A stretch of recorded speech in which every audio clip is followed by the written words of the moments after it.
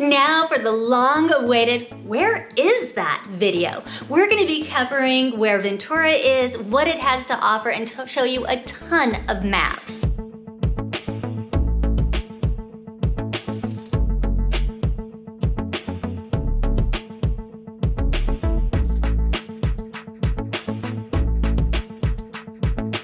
Ventura is the westernmost city in Ventura County. Ventura lies at the intersection of three main highways. There's the Highway 101, which will take you to Santa Barbara and to Los Angeles. There's Highway 33, that will take you up into the mountains to the beautiful city of Ojai. And there's the 126 that will go from Santa Paula to Fillmore to Santa Clarita. Even though it's easy access to all of these different places, it is California, so it does take a little bit of time.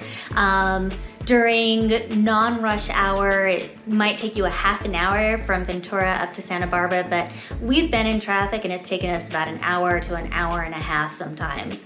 And then to LA from Ventura, you're looking at sometimes 2 hours. And then even to get up and back from Ojai, sometimes that's a 2-lane road, mountain road. It can get really congested. Ventura is accessible to so many fantastic beaches. As you head northwest out of town on Highway 101, you have Emma Wood State Beach. And we love going there, and actually there are ground squirrels that live in the rocks and you can kind of feed them, and people kind of just sit out there and watch people go surfing. Yeah, people like to just park along the road there and you can just hang in your car right next to the ocean and have amazing views. And of course it is a real surfer's destination as well. And as you keep going, you have Mondo's Beach, which is known as well for being a better beginning surf spot. And as you go a little further, even to Rincon State Beach, that has to be one of the most beautiful beaches in Southern California. Yeah, we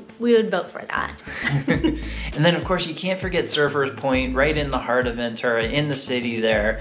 There's the boardwalk and the pier and amazing surfing and people going up and down on their bikes and their skateboards and dogs. It's a scene, so for people watching too, it's a lot of fun. Yeah, we have a lot of videos and shorts that showcase that area because it's just a happening spot. Yeah. And then there's also, as you go east, you have the Marina Park, and it's a really large park where people just go and they play and they have picnics and play with their dogs, and there's yoga in the park there. It has a pirate ship for kids to play on, barbecues, volleyball courts. It's your ultimate hangout spot. And people will go walking on the beach and everything.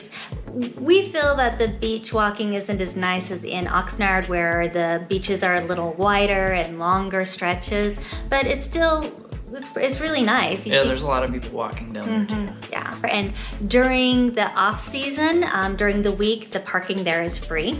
And then as you go further, over in this little section, we've seen people fishing, and there's a public access dock right there for your paddleboard or your kayak. You can walk right down and launch.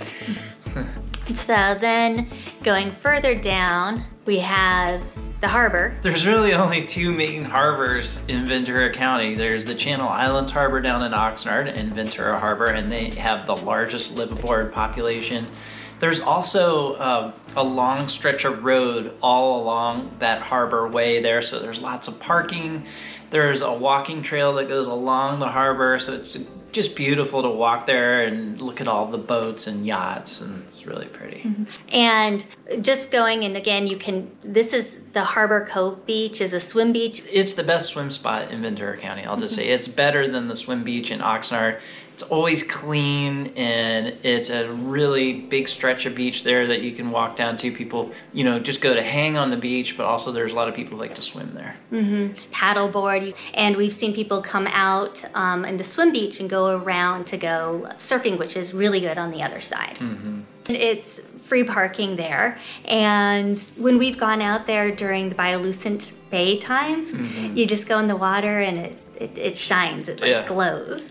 And another thing is you can just, if you get thirsty or anything else, you just run across the street, and they have the Harbor Village, and then there are tons of shops over there in the harbor. And you could go to a comedy restaurant, go shopping, visit one of the art galleries, clothing stores, restaurants, and it's a happening place. They also have festivals like Sidewalk Chalk Art Festival and live music. Yeah.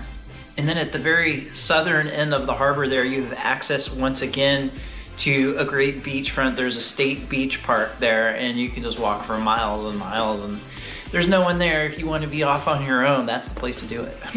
One of the borders for Ventura is the Santa Clara riverbed, and you're gonna see a lot of unincorporated Ventura County around Ventura. Another unincorporated part of Ventura is Keziah Springs, home to Johnny Cash at one point. It has a real small town feel. It feels really separate from Ventura. And if you weren't from the area, you might think it's part of Oakview, which is... But don't say it's part of Oakview, because you will get in trouble. Yeah, people won't like that. Yeah. But anyway, it's on the way to Ojai, and it has its own flavor there. It feels like a real small town. It is considered part of Ventura, so if you move there, your address might say Ventura instead of like Keziah Springs. As you're traveling up on 101, you're going to see a band of homes that are situated basically on the ocean. Like, you will walk out that back door and you will see dolphins and everything, and your backyard is your patio and a bunch of rocks, and you are right there. It's just breathtaking, and those are custom homes. It's part of unincorporated Ventura, but feels totally different. And then you go further up the 101. One of the things also, there is a bike ride, this whole, right? Yep, there's a biking trail all the way up the coast there. It's amazing. Yeah, and there's also a biking trail all the way from Ventura up to Ojai too. So you keep traveling up and over to La Conchita, and La Conchita is also a small little community. The homes there are a mixture of manufactured homes and custom homes, and you have these beautiful views also of the ocean. And they made it so you can take a little tunnel underneath the highway and get to your own kind of secluded little beach that not many people know about. And the surfing's not amazing considering Rincon Beach. However, it's just you, and there's people who are fishing, and you'll probably only see about 10 people on the beach at a time. Yeah. There are a couple of negatives, like you're in a mudslide zone, and also there's only one direction you can get into it. So when you're traveling up here on the 101, you have an exit and you can get on into La Conchita, and then if you're leaving, you have to go all the way up to the next exit over here on Rincon State Beach area, and then travel back to get to Ventura. If you haven't been to Ventura before, when you visit, this is worth your time to do this drive because it is breathtaking. Yes. Or take your bike. That is so popular. There's bike stores in town that will rent you your bike and you can just go for the day. Ventura doesn't just have like beach, it also has 48 parks, and some of those parks are absolutely exceptional. Like, there's the Memorial Park where you have the view of the ocean and of the city skyline. And then one of our personal favorites is Arroyo Verde Park, which is just fantastic for hiking, and there's currently so many wildflowers there. It's like a wildflower jungle. Amazing hiking, and so many people go there to play with their dogs and also to have picnics, and their playground is accessible to everybody, and it's brand new and you'll hear kids playing musical instruments on it, and there's also a baseball field there. It's everything. When we were there the last time, there was a group that was practicing Irish music. It is very popular. Yeah. If you're gonna go, I'd recommend going on a weekday. You don't have to pay for parking, and then it's just super packed on the weekends. Right, and there are tons of other parks that you're just going to always see people at in Ventura. People love to be outdoors there. Mm-hmm. One of our clients is talking about, you don't need a big house when you live in Ventura because you're not going to be in it much. Then the Botanical Gardens is another must-see spot, and just fantastic array of plants. It's on the mountain as well, and as you hike up there, you're gonna have incredible views of the city of below and the ocean, and it is magical. It kind of blends into the Sarah Cross, where you have the best views of the whole city when the sun is setting and rising. It's a destination spot. It is breathtaking. And speaking about that, there's also a lot of historical sites throughout all of Ventura. And one of the things they have a committee doing right now is studying all of Ventura to see which homes are historical. We cover some of that in our downtown home section on Ventura, where you get to see some of those classic, beautiful old homes. Ventura also has put together a historical walking tour. You have the Mission. Oh, that's right. Right down along the pedestrian mall, right in the downtown area there. And then you also have City Hall. You go there and you can look down all the way through downtown Ventura to the ocean. Yeah, for more things to do in that downtown area, we have a separate video on that. We'll put a link at the end. One of the reasons we're doing this video is our clients are asking, so how far are things from different areas? We just can't get a picture. Everything's disconnected. So that's why we're doing this video, is to help you connect where everything is. Now let's take a look at the neighborhoods. Let's focus on downtown first. Downtown's just a wonderful mix. You have your big classic historical homes. You have newer condo developments. You have tons of amazing restaurants and hangouts and coffee shops and locally owned stores on the pedestrian mall. You've got the Mission San Buenaventura, just such a beautiful historic site. Because there are so many great restaurants in Ventura, we actually put together a handout of the best restaurants to go to and places to visit. So it's worth giving us a little phone call or an email if you want a copy of this. But I did want to mention, like, downtown pedestrian mall, there's the Cajun Cafe, which it's just great. And of Rice course, by Mama. Yeah, Rice by Mama always. Grandson Cafe. They have the most wonderful espresso. It's like rocket fuel. I had an Americano there the other day and I was good to go. Light, fluffy waffles, just really. Yeah. These 3 different places we wanted to mention because they're so different from each other. In Ventura, you're going to be looking at different restaurants throughout the whole area, except for maybe Far East Side, Satakoy area. It doesn't have that many restaurants. The beauty of that pedestrian mall is because the streets are, that main street there is blocked off. There's lots of outdoor seating in the street essentially. So you can just totally chill out there, enjoy the perfect California weather, and people watch and people bring their dogs, and it's one of the things that I think makes Ventura, it takes it to the next level as a small city. It's got to be one of the best small city environments in the country. Yeah, also there's a lot of free parking. Another thing about downtown, it's close to the Amtrak station, the fairgrounds, the raceway. Yeah, and so close to Surfers Point and the boardwalk and the pier. So it's in the hub of everything. You know, the upsides are you're close to everything. You can walk to tons of things, and then some of that downside can be the traffic can get really congested at times. You have a choice of different marketplaces to go shopping to also, and then there's a farmer's market in the downtown pedestrian mall area right next to the Mission. Another potential downside we saw during the recent rains is there were some parts that were more prone to flooding. And speaking of that flooding, going over to the west side now, that also has an area that's in the floodplains. Yeah, the west side is known for its art gallery. It's the art hub of Ventura. There's lots of different wonderful locally owned restaurants. There's a real mix of historic homes with Spanish style architecture, and then there's all the way up to newer developments with new construction, large homes on large lots. And the west side is removed from the rest of Ventura to the point that there's people who may have visited Ventura for a while that never have ventured over into the west side. Right, there are these beautiful murals.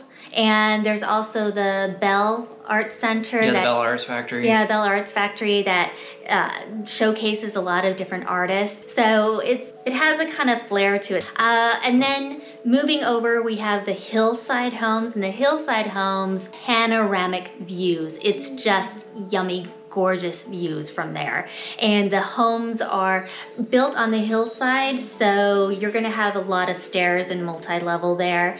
And because it's on the hillside, you're gonna have some wind hitting you also.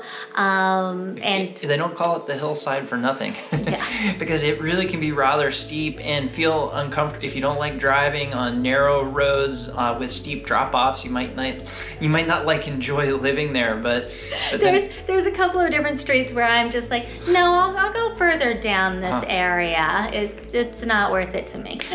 But the home, there's custom homes there, and the views from some of those homes are world class. Right.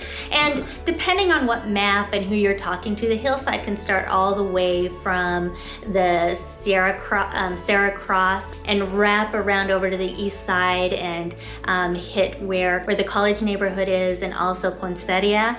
But we really see them as a different area where the hillside is more on the hills that are facing the ocean in the downtown area and midtown, whereas the other hillside homes, because they're on the hill, are facing more towards Oxnard, and you still get some ocean views there, but it just has a whole different feel. And the strong suit as well from that neighborhood is you're going to be walking distance into the downtown, into the pedestrian mall. You're super close to the Botanic Gardens, the Sarah Cross, just so much beauty. Now let's move over to Midtown. Midtown's aptly named because it really is in the middle of everything. From every direction you go from there, you have great options for things to do, restaurants, places to go, enjoyable activities. Such as you can go to the Grape and listen to jazz music, or right across the street is the Justies or the Bunker Theater. That's right in Midtown, and along Main Street and Thompson Boulevard, you have tons of locally owned businesses, restaurants, coffee shops. There's the mall there. So there's so much right there. And then if you go south towards the beach, there's a biking trail that hooks you up with all the trails along the seaside. And then as you head west, you're in just minutes, you're right into the downtown area and the pedestrian mall. This is also the neighborhood that has the medical row in it. And so you have the hospital, and you also have any of the little like medical centers. And you're just a minute's walk to the community college, the high schools. As you go east, you have access to all the major shopping centers on the east side of Ventura. Also still very close to the beach. And there is a section also that tends to flood a little bit too, because it's coming down the hillside. A little bit of the drawback for this area is because it's the major hub, you're gonna have some traffic in certain areas, but also it's close to the train tracks, so you're going to be hearing the train as you would in also downtown and maybe a little bit on the west side. But if you're closer to the hospital, you're going to be hearing the ambulance and sometimes might hear the helicopter because there is a helipad there. However, the homes here are just really, it moves. It's like you start off with the Spanish historic district, and then you're moving over and you have the more bungalow type homes, and then you can get over to the custom homes and two-story homes that were built more recent. It's really a fun, eclectic area. The Montalvo area is the happening area too. I mean, all of that area just has a lot going on, as you can see. And this section is just, it's fast paced. I mean, it's almost— lots of traffic. Yeah, you come in out of Oxnard or off of the freeway, and there is just busyness. You are seeing cars going everywhere and people walking everywhere, and it is just bustling. And another thing about that area is the homes, like we talked about in our other video, it's like a salad spinner where somebody just went and thought, oh, let's put all the different types of homes here and just kind of spread them out everywhere. And so even how it's set up is a little bit different. So you might go into one subdivision and you're gonna have townhomes, and then behind that you're gonna have condos, and then apartments, and then single family homes, and then really custom nice single family homes, and then you leave and it's a busy street. And then there's manufactured homes. Oh yeah, and manufactured homes. There's— in a 55+ community. Mm-hmm. And also a lot of shopping. Sprouts, Barnes & Noble, there's major shopping centers over there. The Ventura County Government Building is there. So there's a lot going on there. It's a little further removed from the beach, from the downtown, but you're really not that far away, maybe 15 minutes or so. Right, and another thing, it's really close to getting over to the collections over in Oxnard, and that's another place that people in Ventura like to go shopping. It's another like outdoor mall and has Target and Whole Foods and national chain stores. It's right across the border into Oxnard, but that is a major destination spot for shoppers from all over. Also, you can go over to Oxnard and see their beaches too. That's true. It is very accessible to Oxnard at that point, and getting to the fantastic Oxnard beaches, which have a whole different feel, way slower pace. If you want to be more on your own with your dog, or just be out in the bliss of nature, that's what Oxnard is all about. And get away from all the tourism that happens to Ventura in the summer. But also, if you want to get away from the tourism, there's another part of Ventura that you can visit too. But before we get to that, we're going to be talking about college. Another neighborhood aptly named. The Ventura Community College is there. It's ranked as one of the top 20 community colleges in California. And not just that, it's the education hub. You're going to have 2 different high schools, some elementary schools. Wherever you go, there's going to be a school nearby. And sporting events, tons of sporting events over there. There's hiking at the Arroyo Verde Park, which connects to the neighborhood, and that's just a fabulous park. We talked about that, yeah.